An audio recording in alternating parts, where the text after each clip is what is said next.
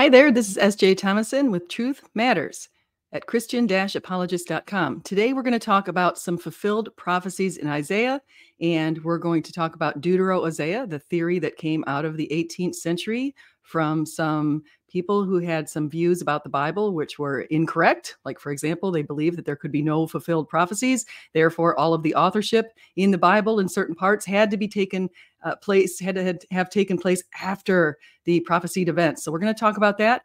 We're going to listen to part of a conversation between Megan Lewis and Bart Ehrman about the book of Isaiah. It's called, "What Did the Prophet Isaiah Say About Jesus?" Well, he actually said a lot about Jesus, but we're going to first shape the context of this conversation by understanding exactly what is going on in the book of Isaiah. And so you've come to the right place. I hope you'll stay tuned.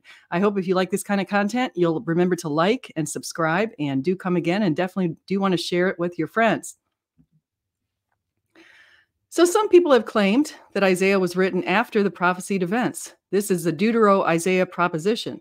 And to say what this is, it means Isaiah likely authored chapters 1 to 5, and he may or may not have authored chapters 1 to 39, but other later unnamed authors definitely wrote the later books either during the time of Cyrus, and again, that's books 40 to 66, or in the Medo-Persian kingdom. And so Cyrus was around in 530. And the Medo-Persian kingdom was in the 5th century. These later authors from an Isaiah school redacted, added, modified, and changed his books in the centuries after he lived. So the prophet Isaiah lived around the 8th century BC. He lived in Judah under Assyrian captivity.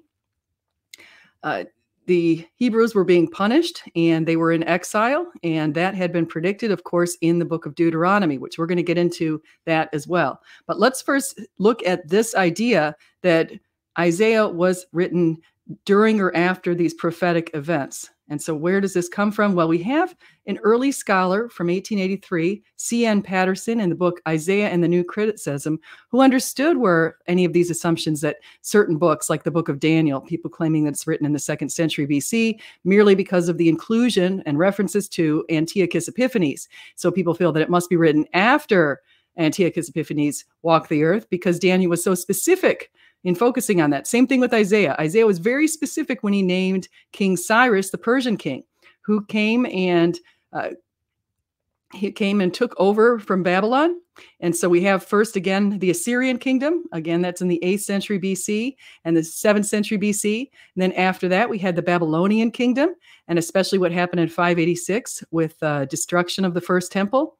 Then we have the Medo-Persian kingdom, which started around 539 BC. And then, of course, that went all the way up until the Greek kingdom, and that was under King Alexander the Great in the 3rd century BC. And then after that, we have the Roman Empire. Now, those kingdoms are all mentioned in the book of Daniel. That's another thing that people look to when they decide that Daniel must have been dated to the 2nd century, and they split out the Medes and the Persians and claim that the Greek kingdom was mentioned only because it was written during the Greek Empire. But I digress. In that particular reference, it does speak to the Roman Empire from which Jesus would arrive. Daniel also talked about the anointed one who would be cut off 77's less 7 years, so 483 years after the call to rebuild Jerusalem went out. And so we know that there was 4 calls to rebuild Jerusalem or the temple, and the last 2 of them is most likely because that was the call to rebuild Jerusalem. And those occurred between 457 and 444 BC. And so if we take 483 years after that, we get a window of time. And that's when the anointed one was going to be cut off. And of course, the anointed one was cut off when Jesus was crucified, and then he resurrected.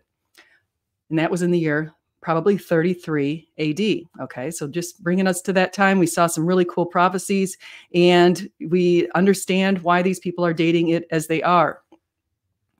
So let's keep going. Here's what Ulrich Burgess says in 2010. He is talking again about Isaiah and this 150-year historical gap. Now, here's what he says.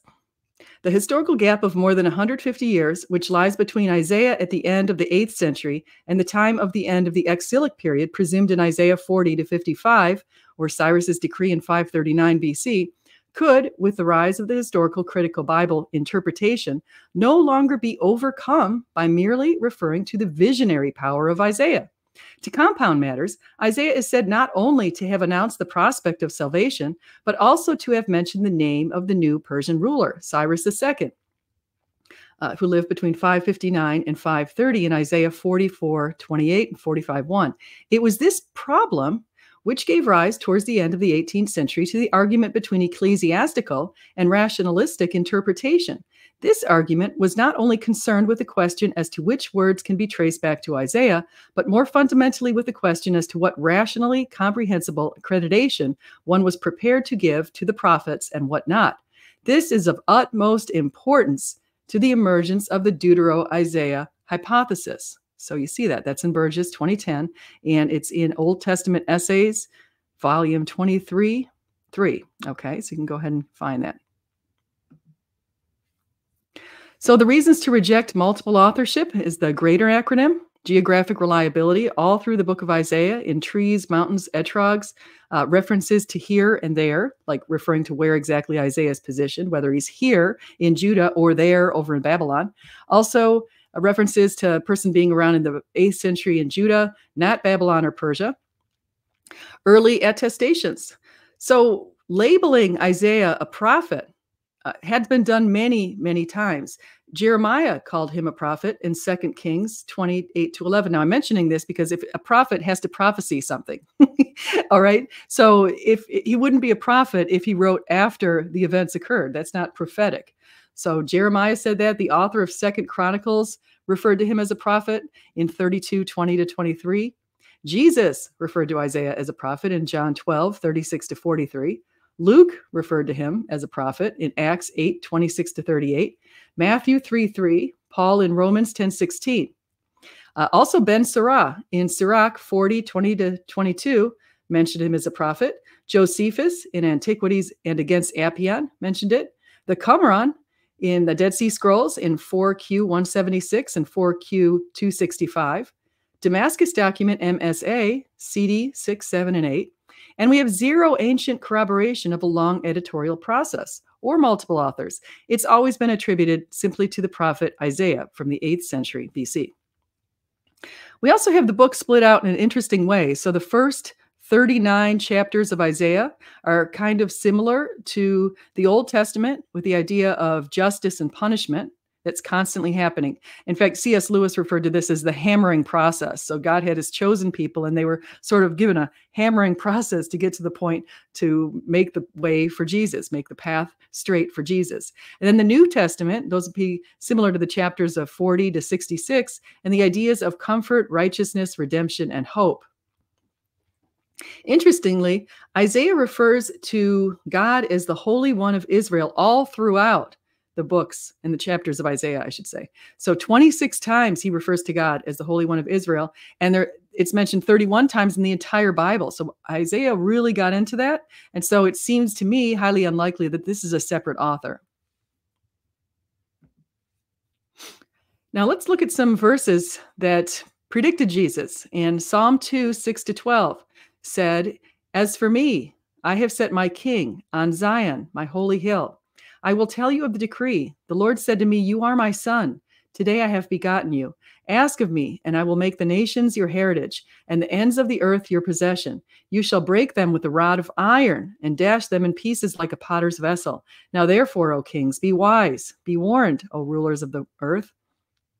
Serve the Lord with fear, and rejoice with trembling. Kiss the Son, S-O-N, lest he be angry, and you perish in the way, for his wrath is quickly kindled.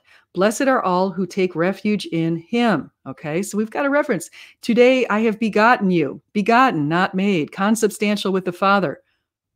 Okay, through him all things are made. For us men and for our salvation. He came down from heaven on the third day. Or he was crucified. On the third day, he rose again in fulfillment of the scriptures. Okay, so what scriptures is that?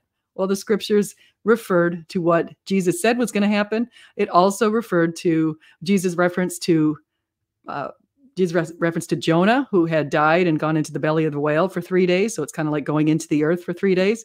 It's a reference to that. It also was predicted again, he will see the light in Isaiah 53. Those are the scriptures. Psalm 22. Jesus drew our attention to Psalm 22. Now, the Psalms are written around 1,000 years before Christ by King David, these Psalms. Some of them were written by different authors who came from David's line. But King David basically wrote Psalm 22, and it says in Psalm 22:1 and in 16 to 18 the following. Now, first, let's note, Jesus drew our attention to this psalm when he was on the cross in his final moments. He said, my God, why have you forsaken me? And then a little later in the passage, he says, for dogs encompass me. A company of evildoers encircles me. They have pierced my hands and feet. I can count all my bones. They stare and gloat over me. They divide my garments among them. And for my clothing, they cast lots. Okay, so that's pretty important because that exactly happened to Jesus on the cross. And of course, it's a reference to they have pierced my hands and feet. That's what happened on the cross. The other thing to note is the cross, the crucifix. The crucifixion hadn't even been invented yet when this was written, when Psalms was written. It hadn't been invented till about the 5th century BC by the Persians, and it was perfected by the Romans after that. Jesus also drew our attention on the cross in his last moments when he said, into your hand I commit my spirit. That brings us to Psalm 31. Now let's take a look at a few passages in Psalm 31 that maybe Jesus wanted us to know. For you are my rock and my fortress, and for your name's sake, you lead me and guide me. You take me out of the net they have hidden for me. For you are my refuge. Into your hand I commit my spirit. You have redeemed me, O Lord, faithful God. Because of all my adversaries, I have become a reproach, especially to my neighbors, and an object of dread to my acquaintances. To those who see me in the street, flee from me. I have been forgotten, like one who is dead. I have become like a broken vessel, for I hear the whispering of many, terror on every side, as they scheme together against me, as they plot to take my life. So Isaiah refers to the servant. And before we listen to this, or before we talk about this, let's take a look at what Bart Ehrman has to say about some of the topics that I've just covered. And so let's do that first. Make sure we got the audio here. Okay, so let's take a listen. And so just to make sure people understand this, first Isaiah is written in say around the year 700 roughly for the nation of Judah before Assyria wiped out the northern kingdom, Israel.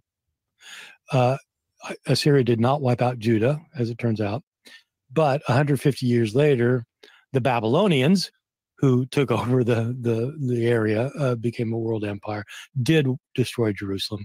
And second Isaiah is written after that, and that has passages especially that Christians have always said we're talking about Jesus.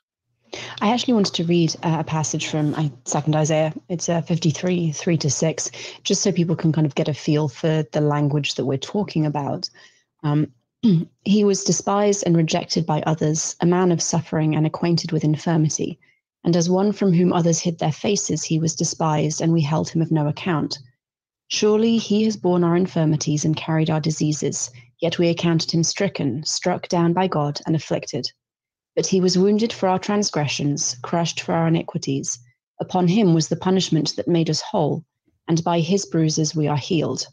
All we like sheep have gone astray. We have all turned to our own way, and the Lord has laid on him the iniquity of us all. Now, as someone who's sat through numerous church services, this language is very Jesus adjacent. Yes. What is the writer actually talking about here? I'll tell you, it is impossible for a Christian to read that and not think Jesus. It cannot be done. I mean, it just can't be done because it's so deeply ingrained in us that this is a prediction of the suffering Messiah.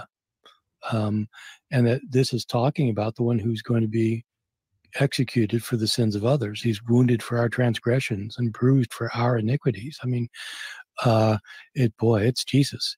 And so I get that. I was raised that way too. And I understand that.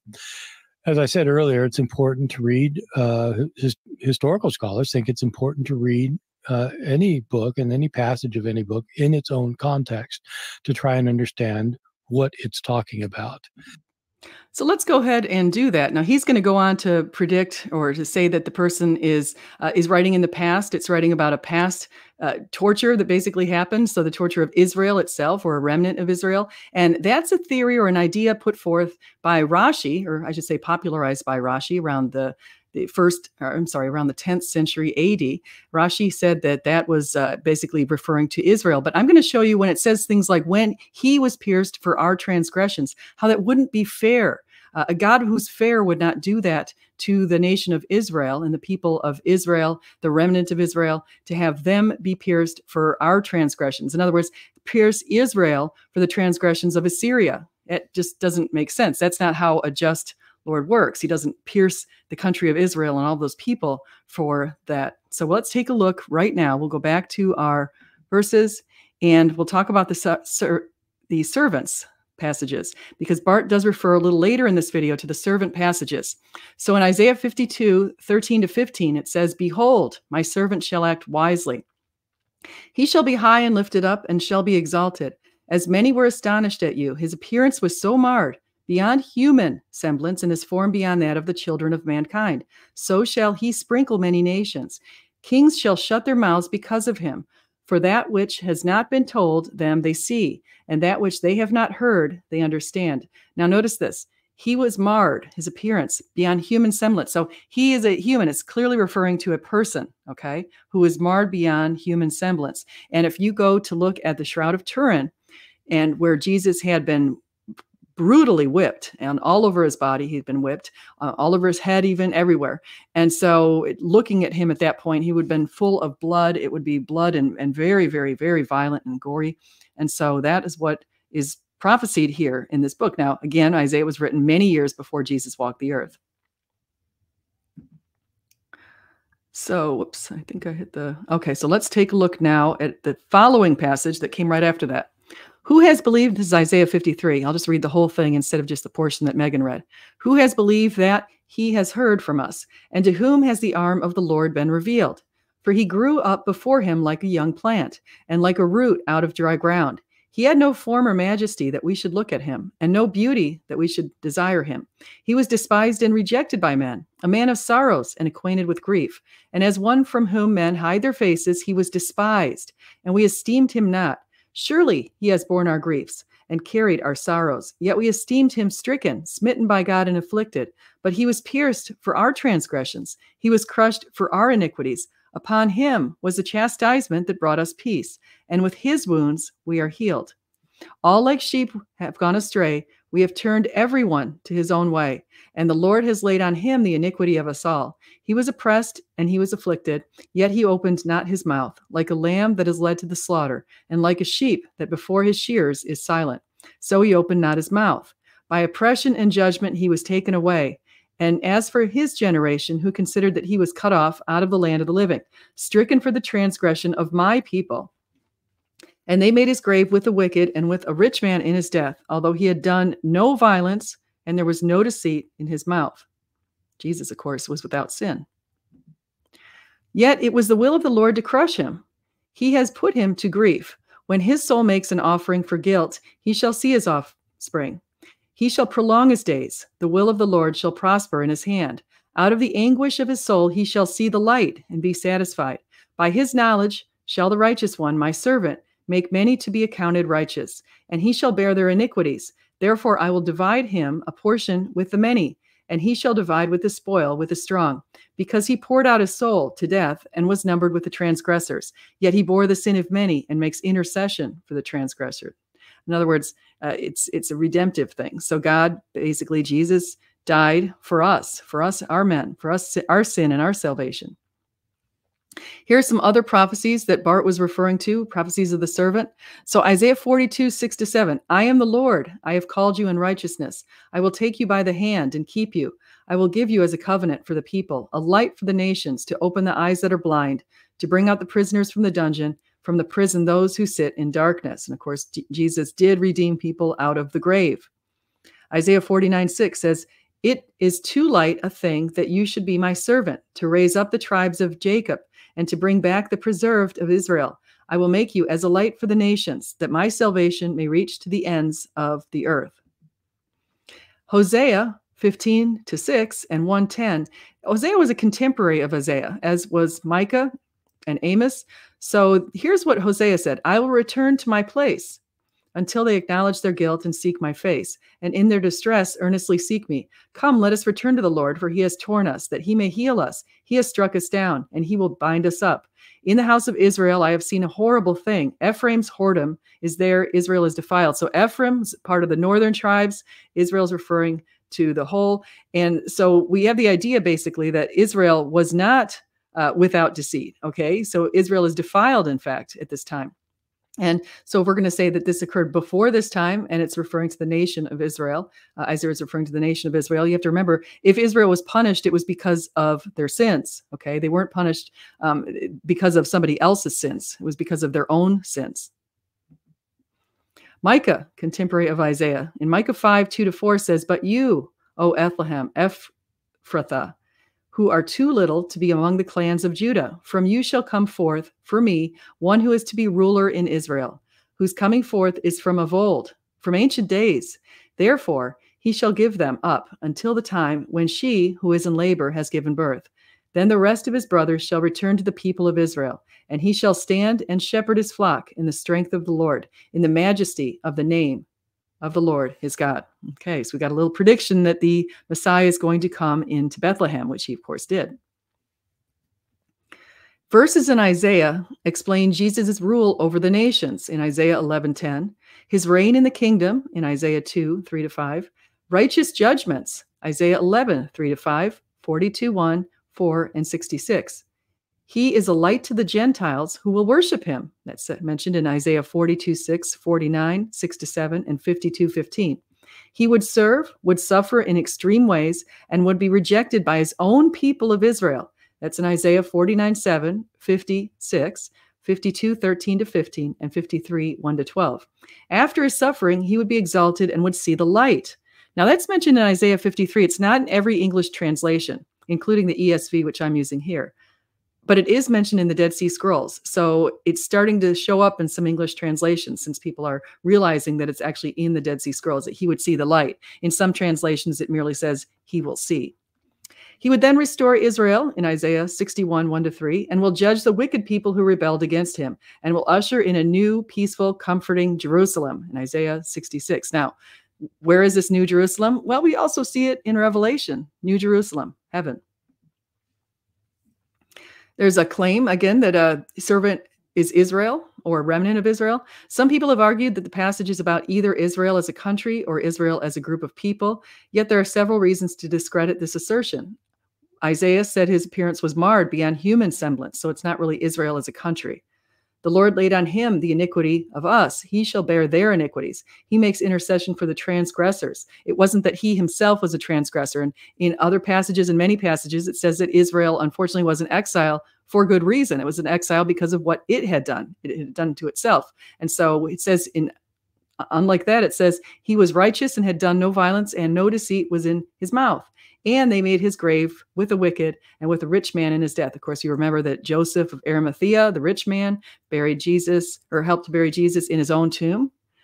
He was pierced for our transgressions. So God wouldn't punish Israel for the transgressions of Babylonia or Assyria. That just would not be a just thing for him to do. He's not going to punish one group of mere humans for the sins of another group of mere humans. Okay, so in the Old Testament, Israel was constantly punished with exile for its own iniquities. So it was not righteous, and it can say that it had done no violence. Of course, Israel had done violence many times.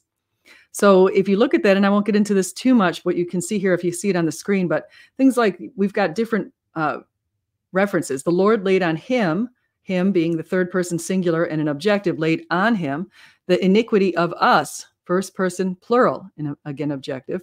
He, the third person singular, subjective, shall bear their third person plural and possessive iniquities. He, in the third person singular subjective, makes intercession for the transgressors, which is plural. Okay, so again, it's one group, one person taking on the sins of all of these other people, the transgressors. But the person who takes on the sins can't take them on if he has sin himself. So he is completely righteous without sin, and that's why Jesus was uniquely qualified to take on the sins of the world. Some say Isaiah 53 is in the past tense, so the event had to be before Isaiah. All right, so it was something Isaiah was writing about. But Isaiah is considered a prophet because he foretold the future. So that was something to note. The original Hebrew is actually in the perfect tense, which, and I'll quote this from Google, describes completed actions in the past, present, and future. Okay, so English translations might put it in the past, they might put it in the future, just depends on how the scholars think it would fit best, but it actually is in the perfect tense, so it's actually written about the future. Isaiah was written at a time when the Hebrews were in exile under the Assyrians, which was foretold in Deuteronomy 28:15-68 as a curse for its disobedience. If it is a remnant, which completely innocent person or people were pierced for our transgressions prior to Isaiah. So who's going to be pierced for our transgressions? Who did that? Well, the only one that we know was on the cross, hands and feet pierced for our transgressions.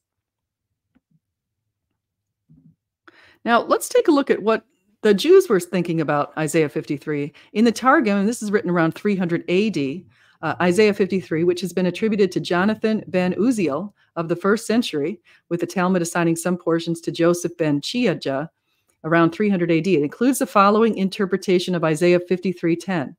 And it was the Lord's good pleasure to refine and purify the remnant of his people in order to cleanse their soul from sin.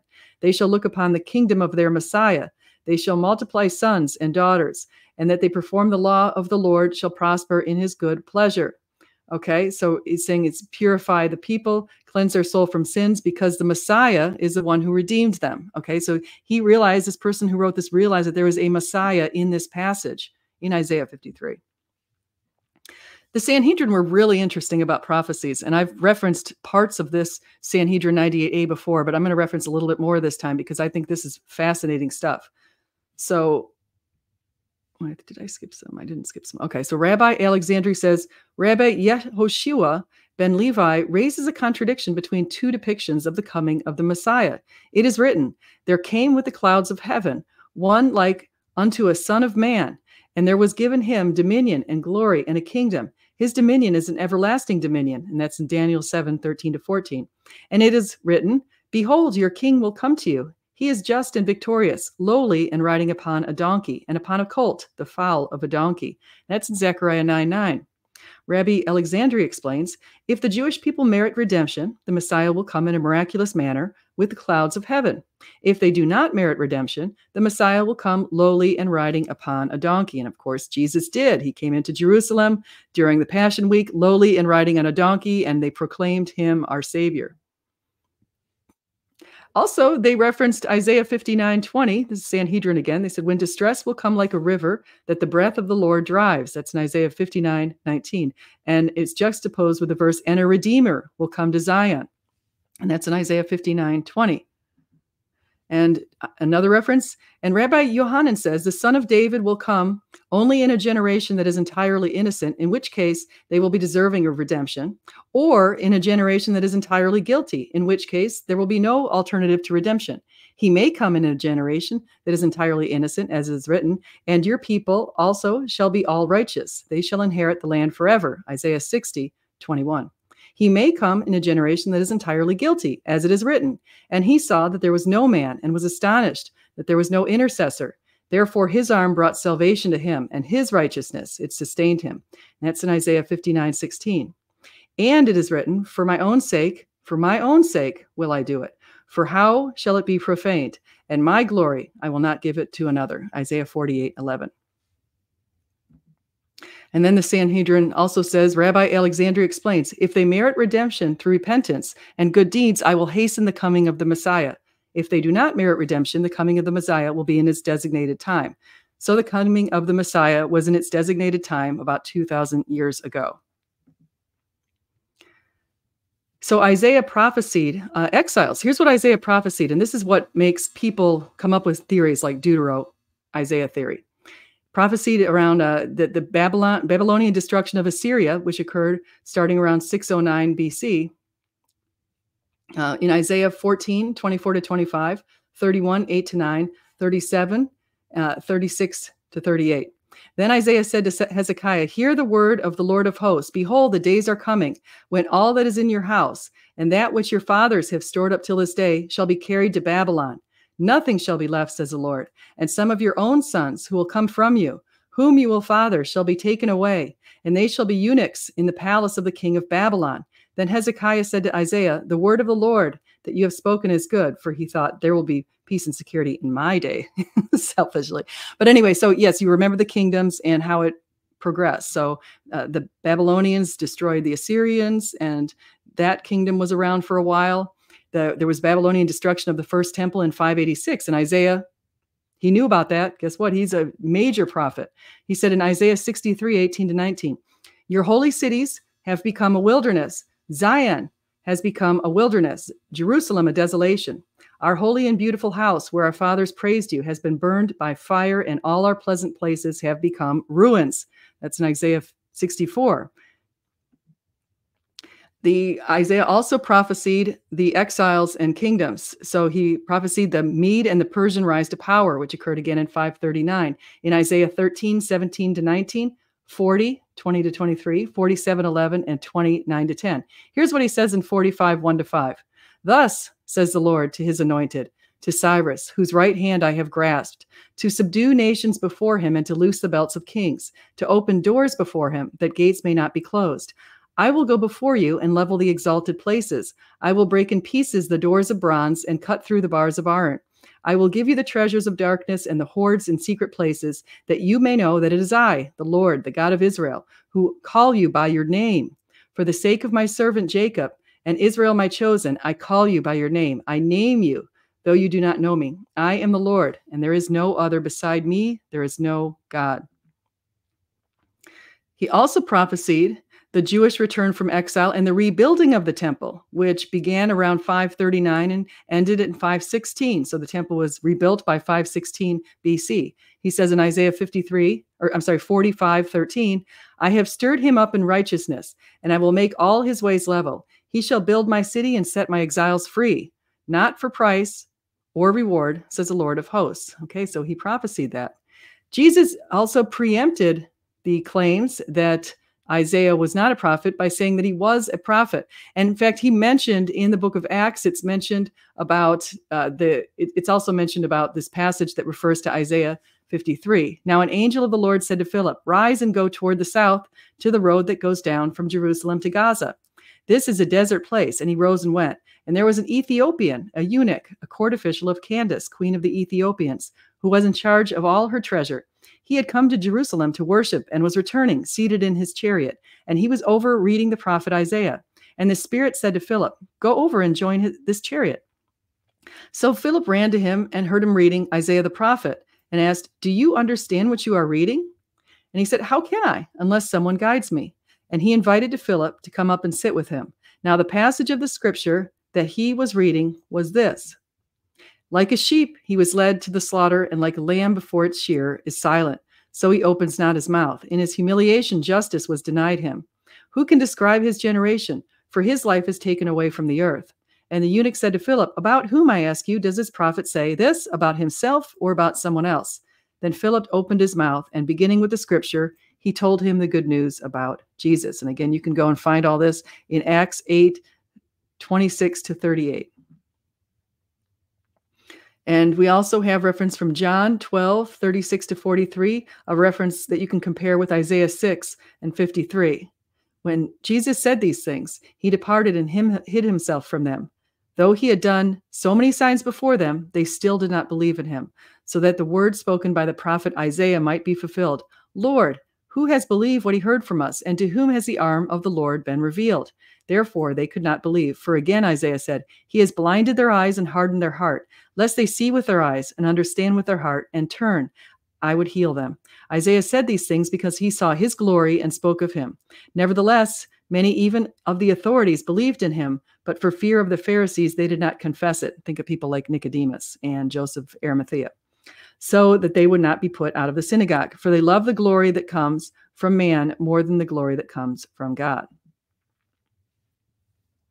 Jesus also said, for this is he who has spoken by the prophet Isaiah when he said, the voice of one crying in the wilderness, prepare the Lord, makes his path straight. That's in Matthew 3:3. And it's referencing, of course, John the Baptist. Paul in Romans 10:16 said, but they have not all obeyed the gospel. For Isaiah says, Lord, who has believed what he has heard from us?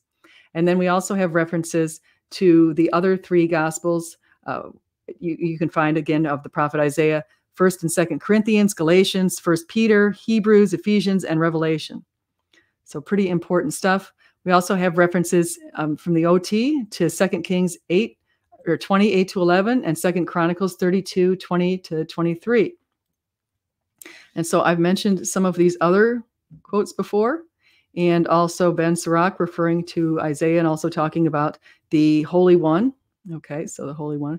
And we also had Cyrus in Josephus' book, Antiquities of the Jews. It says, this was known to Cyrus by his reading the book, which Isaiah left behind him of his prophecies. For this prophet said that God had spoken thus to him in a secret vision. My will is that Cyrus, whom I have appointed to be king over many and great nations, send back my people to their own land and build my temple. Okay, so of course Josephus, who was an early Jew, who was an historian, and he was writing in the 1st century AD. Okay, so he was born somewhere around 37 AD.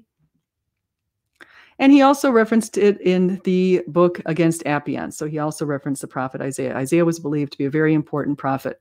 So here's how we're going to end on this. We're going to talk about just the final geographic inclusions, which sort of blend the whole book of Isaiah and also help to refute this Deutero Isaiah hypothesis. So in the geographic inclusions, we have multiple mentions to references to Zion, Judah, Israel, and Jerusalem. There are references to Babylon as there rather than here, like in Isaiah 52:11, implying that the person who's writing this is in Jerusalem, basically, not in Babylon. So we've got that. And Jerusalem as a place where people will come rather than go. So again, Isaiah positioning himself in Jerusalem.